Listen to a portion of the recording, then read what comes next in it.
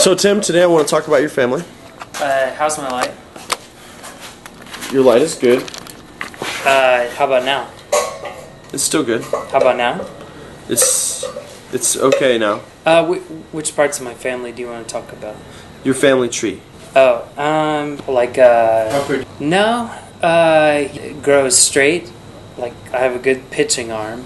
Well, we planted it in 1969. I was actually given the seed in utero. My mom was sitting on the ground, and that's only when you're living in a cabbage patch, much like I was at the time. And it was soft soil. How many weeks did the surgery take? Who said that? Let me ask you another question. But this time, I'm only going to say half the words, and you have to finish the question. What was it like when you first spelled the word conglomerate? I remember it well. I was falling from a tall building, and the firefighters caught me, and I said, "Gentlemen, C-O-N-G-L-O," and then I passed out. At the time, I was really into speed, and I was also into the drug speed. And I think that when you're into speed, and my gun was also getting me into. You don't have time to spell out entire words before you pass out. Unless you have, of course, wicker. Let's talk about... Well, your beard. I think I can only talk about your beard.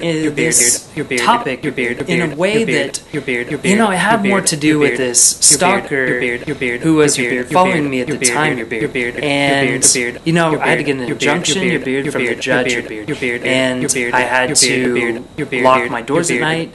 I had to stalk him back, your beard, and then once I started stalking him, your beard, he finally left me alone, your beard, and he painted on my walls, your beard, and we rubbed beards, your beard. It's a pretty fascinating story. I just gotta say, this is NRBQCPNTPUV. Tim, it's been great having you on, and we look forward to meeting you again. I look forward to your beard also. What do I not want to talk about? How about you ask me a question because you're the questionnaire. State your name and your role in the men's scrapbooking club. My name's Chelsie, aka Chechelech, and my role is cussing girl. Also, I bring out ideas. I have these ideas, and they never get any credit because they get acted out by men. I was thinking about a woman's dick, honestly. I was thinking about getting women's dick. That's the only part that I'm missing. Well, I guess balls too, dick and balls. I could probably do that, and then I could join the club. Pretty much a shoo-in, because I boned Tim Rogers, so... Okay. Right? Alright, so what's the hubbub all about? So they were talking to me, and I was like, I'm just a peg, an orifice of a cog that cranks. Spiritualist automated teller machine rotor.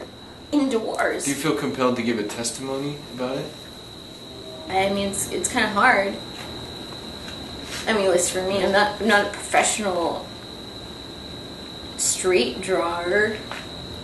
Wait, no, you're thinking of the Dylans. Yeah.